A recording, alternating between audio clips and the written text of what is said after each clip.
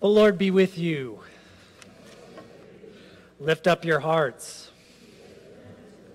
Well, good morning and welcome to Oxford United Methodist Church. My name is Pastor Caleb. We are so glad that you've joined us for worship today. And if you're a visitor with us this morning, we want to especially welcome you here to Oxford United Methodist Church. And as we get into our service, we always have a couple of announcements to bring to your attention. Number one, we say this every week, but if you would take some time during the service to fill out that yellow card that's inside your bulletin, we would greatly appreciate that. On one side is where you fill in your information so we can connect with you, but on the back side are for prayer concerns. If you have any prayer concerns, feel free to put them there, and our prayer team would be glad to pray over those during the week.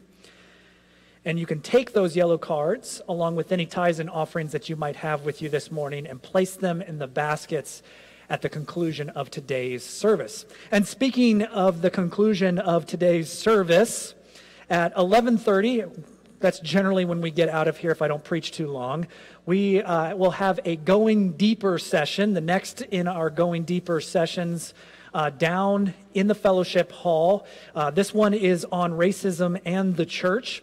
Our Going Deeper series, if you don't know anything about them, they're a time where I get to teach on a given subject and go a little bit deeper with you than I generally do when I go into our sermons on Sunday mornings. This allows us to focus a little bit more intentionally on a given subject. And the subject that we'll be focusing on today is racism and the church. If you don't have a lunch and want to go get it quickly, you can do that, or you can just join us. It usually only takes about an hour for these sessions to take place. But if you brought your lunch, you're all ready to go. And our college students, you are invited to join us, and we will have lunch provided for you as well today. Well, for our next announcement, I'm going to actually invite Miss Sadie to come forward because there's something exciting that our youth are doing this summer. The OUMC youth, last year we went on a mission trip to Frakes, Kentucky, and we're excited to return this year. And we loved our trip last year, and we had an opportunity to site a shed, build a ramp, and form new connections with locals, each other, and Christ. In order to return, we need fundraising help to cover transportation, housing, meals, and materials for the projects. If you are interested and able to support, you can find a donation tree outside of the fellowship hall after service, and the tree has envelopes labeled 1 through 50, and the number of each envelope corresponds with the amount of money you can donate inside. So if you pick up a number 25 envelope, you put $25 inside. And there's also a line of envelopes marked other. So if you want to donate a different amount that's on the tree, or if the amount on the tree is already taken that you wanted to donate, you can put it in that little other envelope. Thank you for your support, whether it's financial or through prayer, and we look forward to updating you about our trip. Announcements for you this morning. Would you please rise in body or in spirit as Sue comes forward to lead us in our call to worship?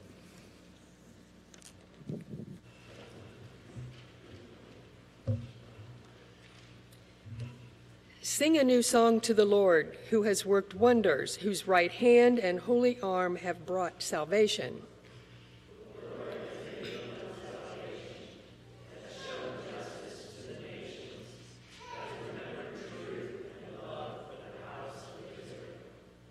All the ends of the earth have seen the salvation of our God.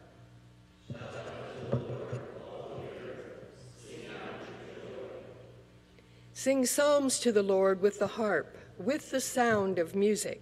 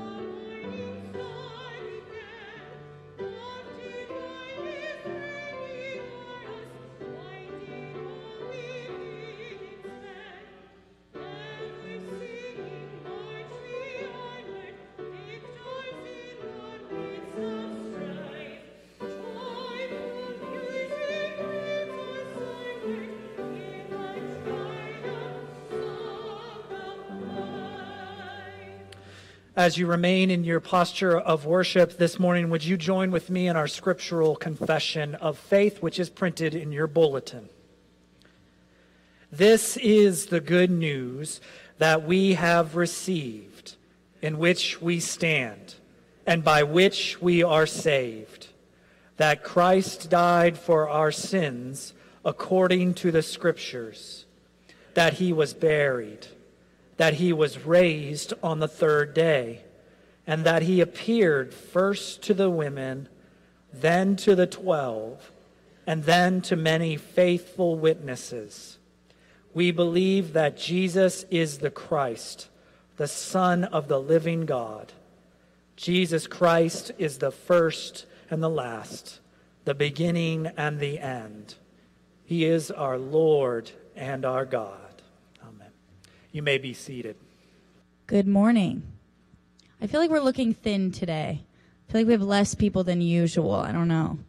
Maybe everyone's tired today. I'm tired today. Very tired today. But here we are. We're here. I'm so glad that you're all here. I'm glad I've got some kiddos to keep me awake. I'm excited about that. They always, get my spirits up. They really get me going on a Sunday morning. I'll tell you what, I never leave here tired. I always leave here energized from all of them.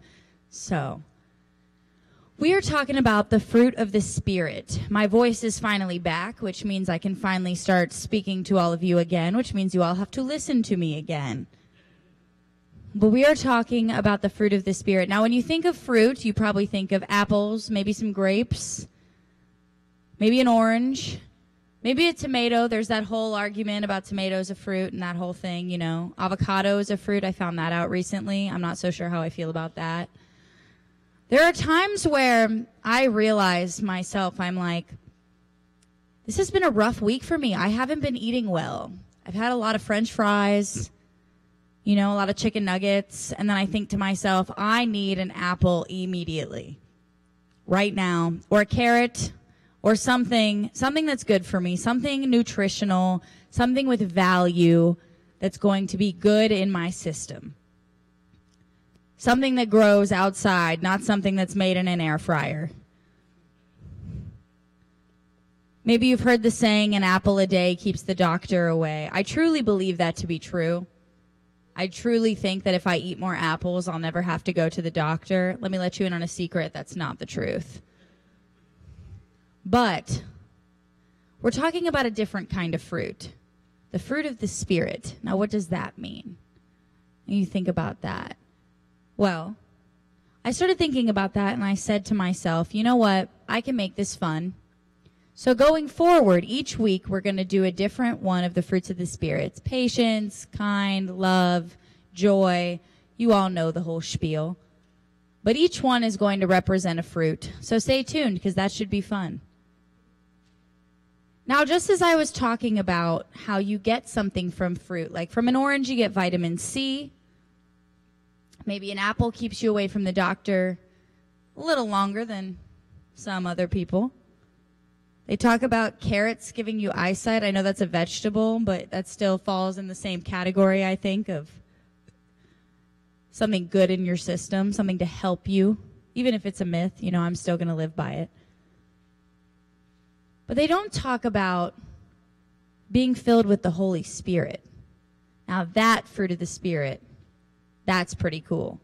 The Spirit grows inside you like that apple on a tree. You walk around and you see an apple tree, you'd expect to probably see apples.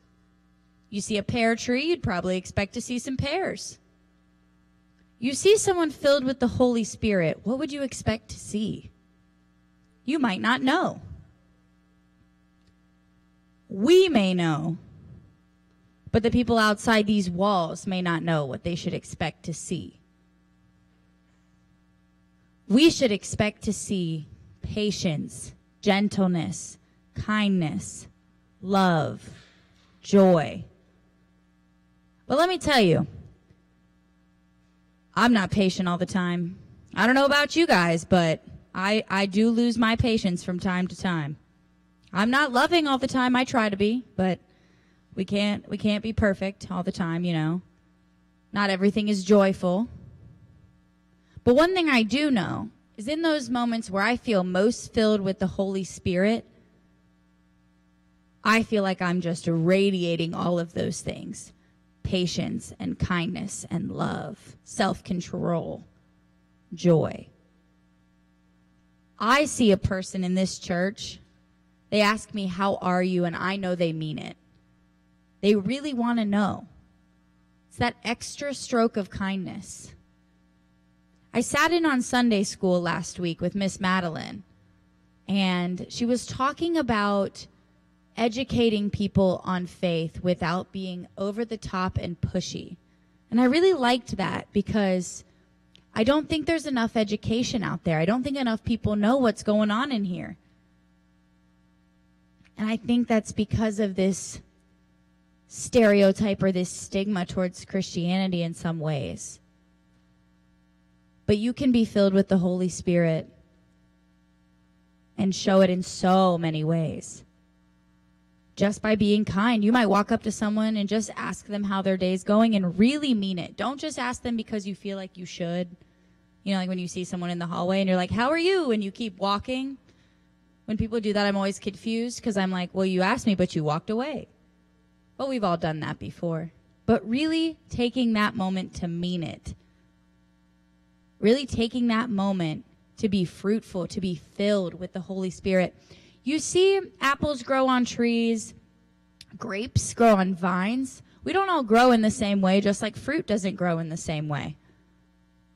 Everyone grows in their faith differently. Everyone chooses their path with Christ. No two apples look the same. No two bananas look exactly the same. We are supposed to be flawed. Some apples are bruised. Some fall on the ground. Just like us, sometimes we're bruised or we fall down and get back up again. But if we can be fruitful and filled with the Holy Spirit, those things, that patience, that kindness, that joy that can grow inside us, and we can show that to everyone around us. And I think that's so cool. And I'm so excited to be able to talk about each one of those, each of the next few weeks. So today I'll just leave you with, think about your growth, your journey, your faith. Make it your own.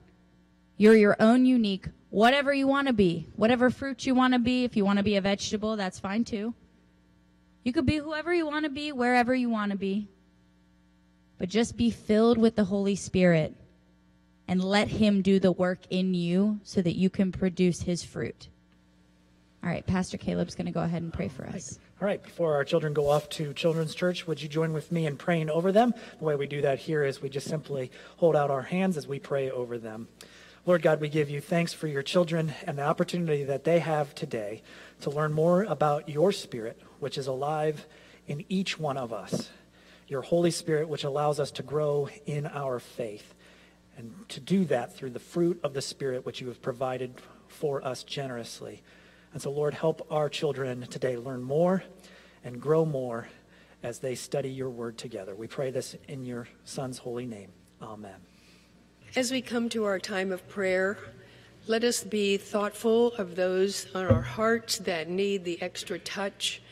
And let us also, if you would like, to come forward and light a candle in care or concern or in celebration of your relationship with Jesus. We open the candles to you now. Thank you.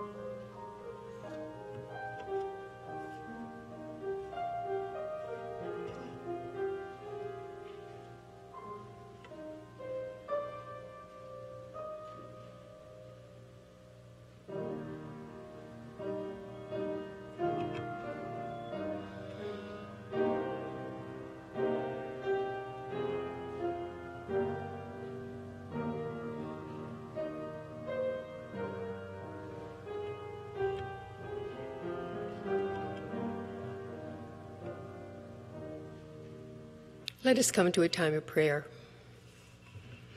Heavenly Father, this morning as we gather, we celebrate being in community together, watching over and caring for one another. Many prayers are being lifted, and we praise you for working in those lives today. Teach us to reflect your love in all that we do, to offer kindness, to offer support to all of those around us, and to appreciate the beauty of your creation that surrounds us. As April continues to unfold, showing more and more signs of spring and renewal, we ask your guidance to rejuvenate our spirits and strengthen our faith. Help us to embrace the premise of new beginnings and the joy of the resurrection with open hearts. And we come now, as Jesus taught this prayer to his disciples. Let us join in those words together. Our Father, who art in heaven, hallowed be thy name.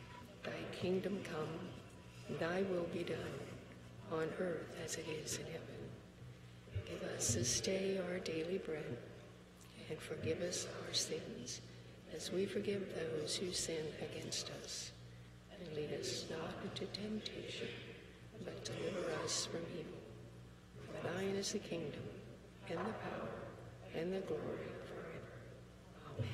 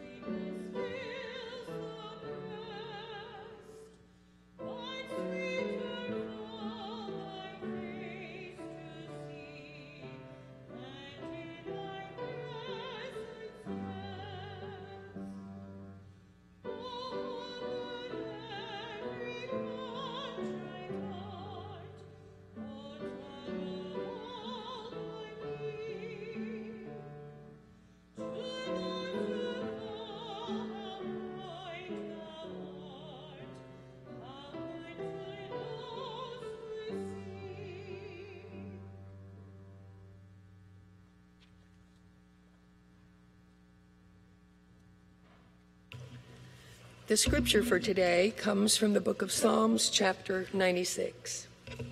Oh, sing to the Lord a new song. Sing to the Lord, all the earth. Sing to the Lord, bless his name. Tell of his salvation from day to day. Declare his glory among the nations, his marvelous works among all the peoples. For great is the Lord and greatly to be praised. He is to be revered above all gods, for all the gods of the peoples are idols, but the Lord made the heavens. Honor and majesty are before him. Strength and beauty are in his sanctuary. Ascribe to the Lord, O families of the peoples. Ascribe to the Lord glory and strength. Ascribe to the Lord the glory due his name. Bring an offering and come into his courts. Worship the Lord in holy splendor. Tremble before him, all the earth.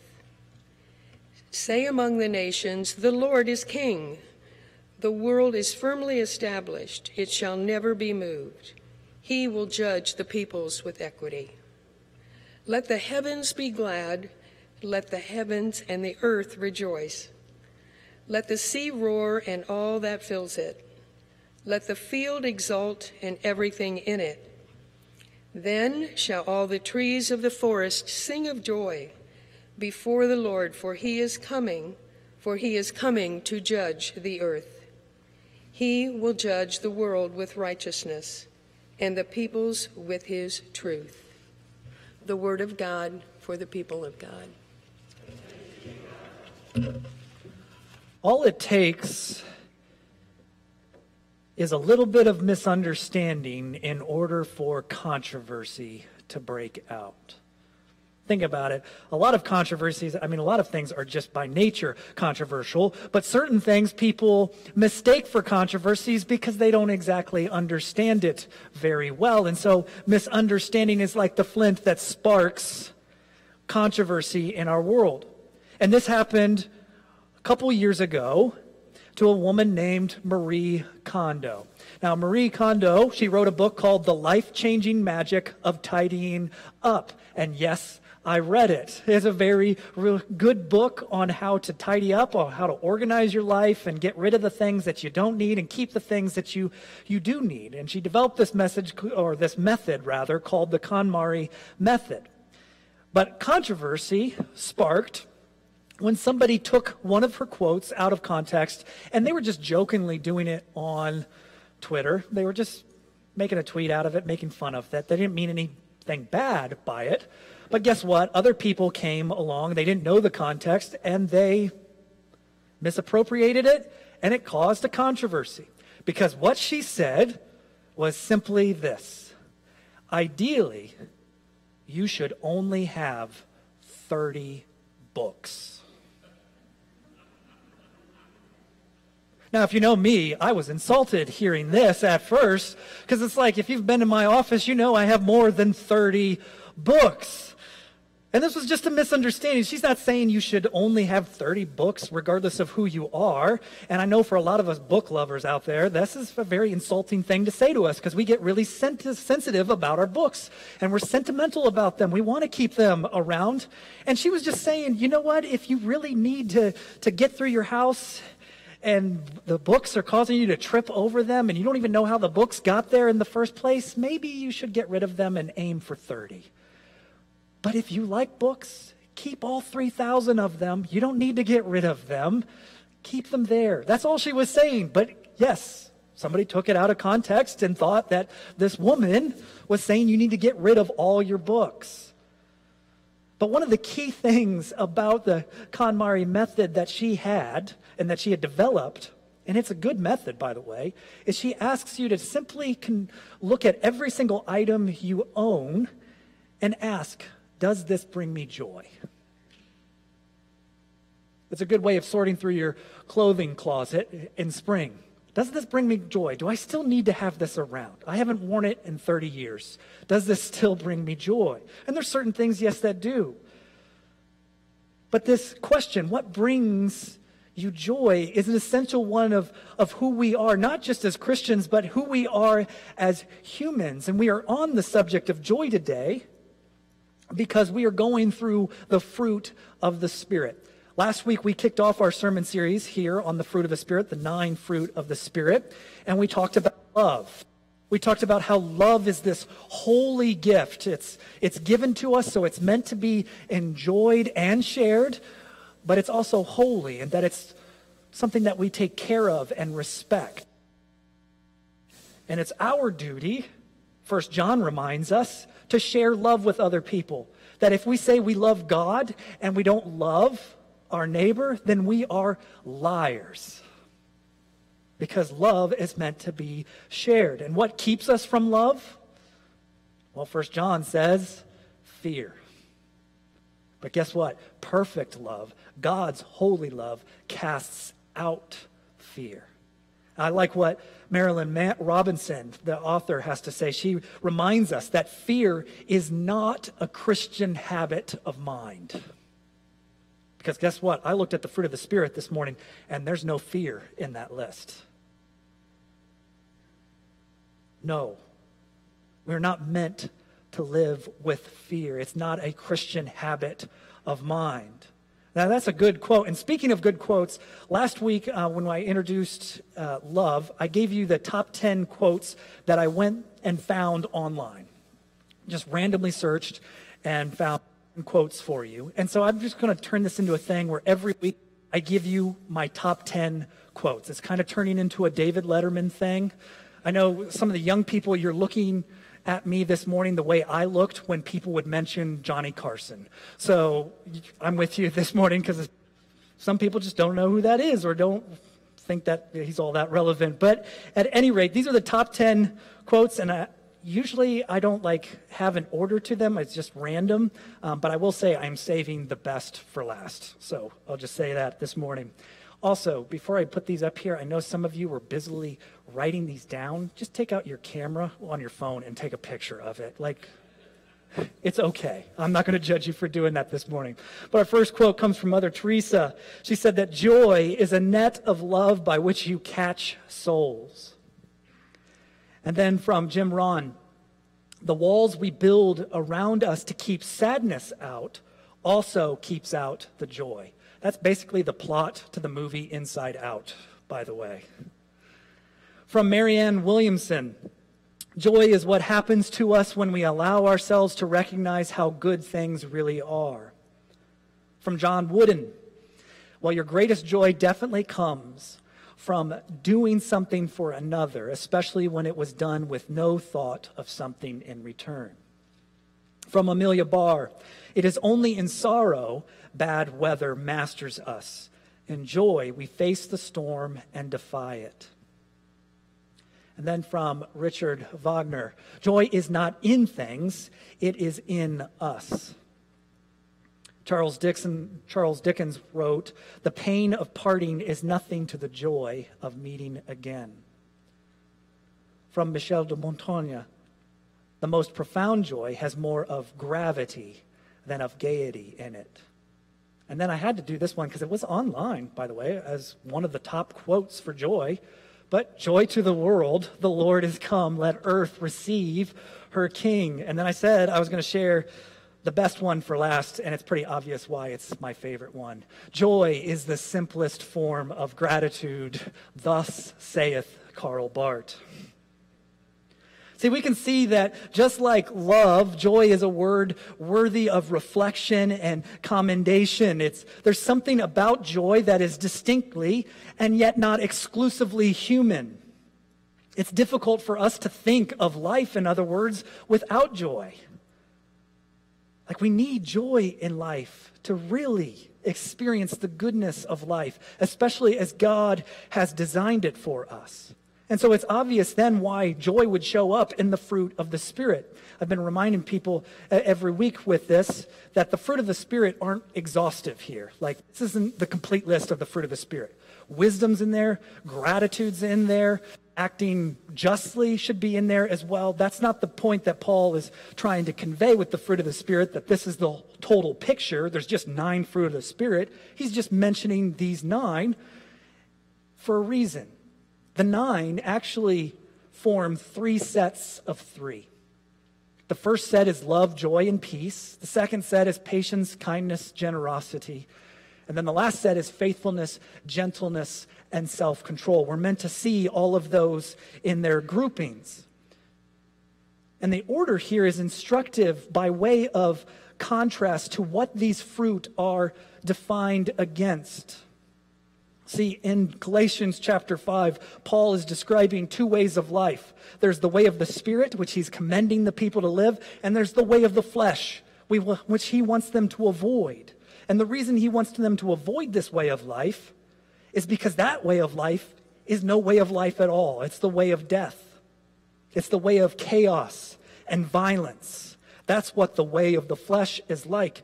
He describes it beginning in verse 16. I'm going backwards here this morning. Live by the Spirit, I say, and do not gratify the desires of the flesh. For what the flesh desires is opposed to the Spirit, and what the Spirit desires is opposed to the flesh. For these are opposed to each other to prevent you from doing what you want. But if you are led by the Spirit, you are not subject to the law.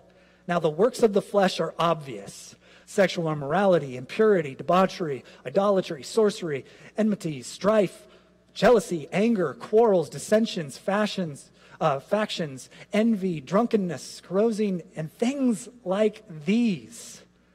I am warning you, as I warned you before, those who do such things will not inherit the kingdom of God. See, when you look at that list, there's no structure there.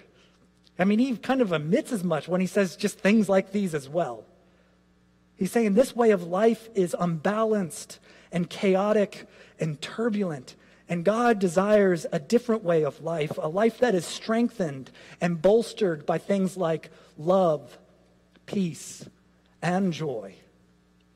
Now, this does not mean, however, that life isn't sometimes crazy or unfair. The fruit of the Spirit don't make you immune to life's difficulties, but they do help you endure them and to get through them. You can't control the chaotic world around you, but you can keep that chaos in its place by cultivating the fruit of the Spirit and living with things like love and things like joy. And that's exactly what joy is meant to do, is to help us move through life. And I will say this, if you want to begin with joy, you got to make sure you begin in the right place. And when it comes to us, when we think of joy, we have to begin in one place, and that is with God. Because from there, that's where all of our joy should come from. We begin our journey today by focusing on who God is and the joy that God has brought to all of us. And the number one reason I think that we deprive ourselves and others of joy is with our image of God. That is, if your image of God is one in which God essentially has his arms crossed, as opposed to a God whose arms are open to you, you live out of that image, whatever it is. And a lot of people, their fundamental image of God is the first one, that God is just fundamentally there sitting in heaven with God's arms crossed, ready to punish us for any little mistake that we make, that God has it out for us. And we have to do something to impress that God enough so that that God might open God's arms. But I want to suggest to you this morning that God is already open to us. God already says yes to us. See, God doesn't first say no and then wait for us to do something in order to provide a yes. No, it's rather this. God begins with yes and then provides the no only when things try to keep us from the reality of that yes. So God fundamentally wants us to experience God's love, but God will say no to those things that keep us from that love or distort that love or harm other people. Friends, this morning what I'm trying to say to you is that just like some people have lactose intolerance, which makes it difficult for them to consume dairy products, we need to develop an intolerance for any image of God that is fundamentally joyless, that doesn't lead us to want to worship God for what God has done for us. See, you will foreclose every opportunity for joy in your life if you misunderstand who God is. If you don't know the story of our salvation, if you don't know the powerful reality of the Spirit's work and presence in our lives. See, from the beginning, we know that God was for us and that Christ died and rose again for us. And that the Holy Spirit is with us and works for us. See, there's joy in this knowledge. It's not just good information, it's good news. See, a lot of people think that when the women discovered that the tomb was empty first, that they just spread the news out of fear. And that may have been true in the beginning, but eventually the reality and truth of what God did for them sparked joy, such that joy was bringing that message, not fear. Now, I know fear spreads fast, but joy spreads deeply and transformatively. And that's the power of what they preached. They got the joy from knowing what God did for them, and they spread it. That's why I'm saying this morning, if you want to begin on the journey of joy, you have to begin with who God is and what God has done for you. But the next step in that journey, and most people want to skip over this part, because this is challenging, is that you have to learn to take joy in yourself. This is a challenging thing. This is a challenging word for us to hear because we are often told that, you know what, too much joy in yourself, you're prideful or narcissistic, or too little joy in yourself is proof that there's something wrong with you. And so no wonder we mess up when it comes to joy. We don't know how to receive it for ourselves. We don't know how to even celebrate ourselves and the joy of life that God has given us. And so we can come to experience joy in ourselves when we practice self-love. And I know people get nervous when they hear about self and love coming together because we're taught, I don't know by whom, but almost instinctively from the moment we're born, that we shouldn't really love ourselves too much because to love ourselves too much is a bad thing. And by doing so, we keep ourselves from joy. See, we often make joy a difficult thing when we neglect taking joy in ourselves. And like I said, it's like we get this message early on. Maybe some people are teaching it outright, but I think we just instinctively pick up on it. It's a signal that we pick up on that we can't really love ourselves. I remember when I was young, I was a kid, I was at a festival. I don't even know what the festival was, but we were walking through this parking lot, and there was a lot of people moving around and moving through the cars as they were trying to get to where they were going. And I noticed this little girl that was walking, and she stopped at the side of one of the cars, and I don't think anybody else saw her. I know I saw her, but she stopped at the side of a car, and she looked in the side mirror. I thought she was just looking at her hair or something like that to see, or whatever. But she looked in the mirror, and she said these words, and I'll never forget them. She said, "I hate you. You're ugly."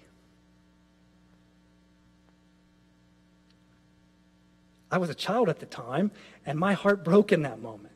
It still breaks. And I hope she discovered that her words were untrue. But I give this story to you today to just say that for some reason we pick up on this message early on that self-love is a bad thing. But what I'm saying today is we can't really experience joy if we don't learn the art of self-love. Because when you learn to take joy in yourself, you're practicing the art of self-love. This isn't a selfish thing. It's not a deceptive thing either. Because joy results from learning to love yourself without deception or pretense. What I'm saying is to love your true self is not a bad thing. And it never is a bad thing. In fact, I would say to love your true self, as scary as it can be, is one of the best things that you can do. Self-love shouldn't be a scary thing, something to avoid. Otherwise, we might risk becoming narcissistic. See, self-love is acknowledging a deeper truth that we just learned about God, that God is for us. And God made us. And so that means that God is for you as you. But here's the thing. We come up with fake versions of ourselves, or we try to be something that we're not, or we try to be someone that God didn't make us to be. And so it's like, let's say these 2 cups this morning. I just grabbed these 2 cups this morning. Let's say this is the real you, who you really are. But let's say this cup is who you pretend to be, or who others want you to be. If you spend time drinking from this cup or filling this cup up with water, you will never drink from this cup because it's not you. You can pour as much water as you want into it until it's overflowing. But because it's not you, you'll never drink from it. And guess what? The real you will always be an empty cup. And so it makes sense that we would want to fill the real versions of ourselves with joy and with love. There's nothing wrong with taking joy in ourselves. And I say this step right after taking joy in God because I believe it to be a necessary step to the next part of our journey in joy. And that is learning to take joy in other people. This is where I sometimes think, at least for myself, it's easier to take joy in others more than in myself. But to get to those others, I need to experience joy for myself and celebrate that joy. See, we know that joy, it comes from family, from our marriage, from our friends, it can come from our colleagues, believe it or not. It can come from our church community. Being with people can bring us joy. I know it can be challenging sometimes, but it can bring us joy. And joy of others is made possible by learning to see them as God does, or celebrating them in all that they are, in their uniqueness, the real them. But also about creating opportunities or experiences for the joy of being together to happen. I mean, think about it. When we have people over at our house for dinner, we want that to be a joyous occasion, don't we? I mean, unless you're in the business of just setting up dinners to be the most joyless thing in the world, like, what are you doing with them? You want something good to come out of it. And joy of others consists in taking joy in them and receiving joy from them as well. But we need to understand this important truth about joy. Because joy is a fruit of the Spirit, if you don't share it, it will rot. That's what makes the fruit of the Spirit so transformative, is that when we share it, it increases. And it grows. And it changes lives. But when we don't share it, and we deprive others of it, we deny it for ourselves as well. That's what I mean when I say it will rot. But friends, the journey of joy doesn't even end there. See, Psalm 96 allows us to see that joy is actually comprehensive of all life. Because what does it say near the end of that psalm about the trees of the forest? But even they shout for joy. Friends, if trees were designed for joy, then you surely were too. All of us were designed to live with joy. This is how I think you know you have experienced the power of joy, when you can learn to see it all around you. And perhaps that's the greatest challenge, right? Because, yeah, joy opens us to the world around us. But despite that, sometimes all we see are the things that bring us disappointment or grief or despair. It's like we don't have any eyes to see all the joyous things that are happening around us at every given moment. But here's the good news when it comes to joy. Joy can take root in any soil. Whether it is an open field or a crack in the sidewalk, joy will grow there. Because all joy needs is the soil of your heart in order for it to grow. But even though joy can grow and take root in any soil, it must be tended to. It must be cultivated. See, we think of life as this complex thing and joy as this simple thing. Maybe a lot of us think, you know what? I had joy when I was a kid. But now that I pay taxes, it flew out the window somewhere on I-71. Somewhere, I don't know. But I got good news. Joy can take root in any soil. That's what makes it the fruit of the Spirit. It comes from God. And every single moment is an opportunity for joy. And just like last week, I gave you 2 warnings about love, I'll end today with 2 warnings about joy. The first warning is simply this: joy cannot be forced. So for some of you, you got to let yourself off the hook this morning. But I will also say this: joy cannot be forced, but it must be cultivated. That if you have it, cultivate it. Allow it to grow in you. And that leads to the second one, the second warning. Don't hesitate. When joy's before you, don't pick off little pieces of it and think, if I indulge too much in this joy, I'm going to be insensitive to everybody around me. That's not the way that joy works. It's not the way it's supposed to work in our lives. See, Mary Oliver wrote this poem, and I've quoted it many times, or at least parts of it. And she begins by saying, if you suddenly and unexpectedly feel joy, don't hesitate. Give into it. And her final line is simply this: joy is not made to be a crumb. Friends, you can't live off of crumbs. You're not meant to live off of crumbs. You're meant to live off of what God has given you.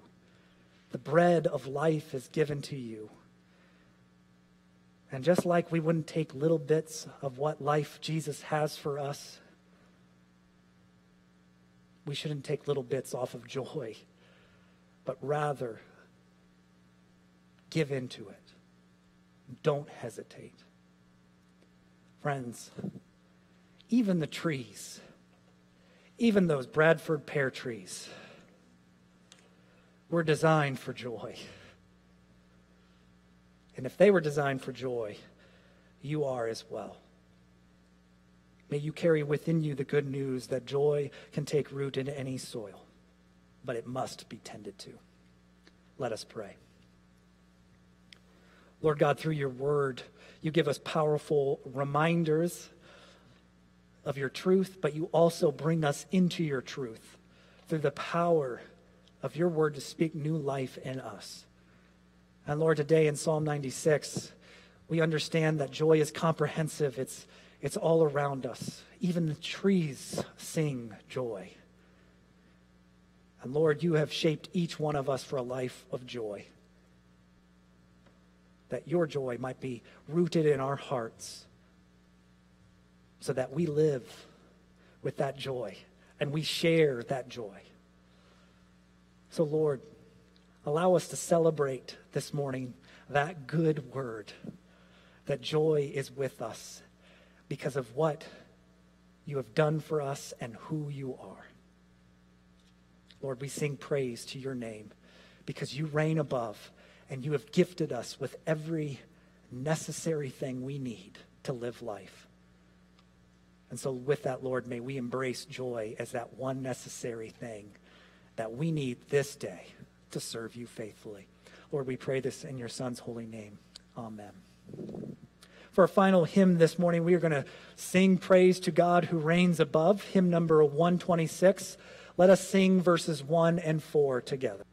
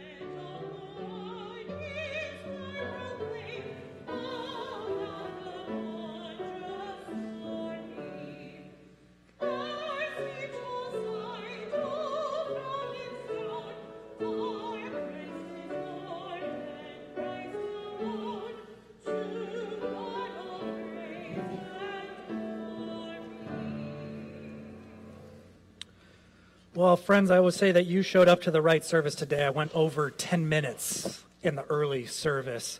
So you guys are good, ending early this morning.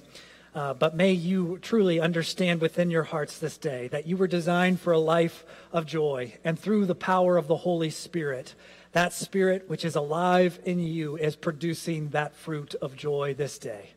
May your tongues reflect the good news which has been planted in your hearts. May you sing joy with your life this day. Go now in the one who gives us his love and peace, that we might share in his glory. The name of the Father, the Son, and the Holy Spirit. Amen. And as we go, may we make ourselves an offering to God as we sing our doxology, hymn number 95 together.